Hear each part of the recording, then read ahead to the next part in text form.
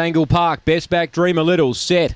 Away, began okay, speed out wide from Harbour Master. Dream a Little going with him though, and Dream a Little drove through and takes the lead early. Harbour Master second, Will Spinner third, 3 to Zipping Zeus. He's close enough from there.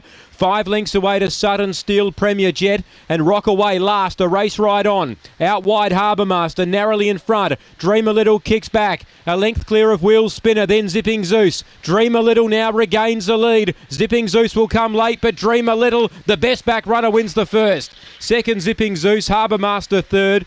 Will Spinner ran fourth. A gap away to Premier Jet.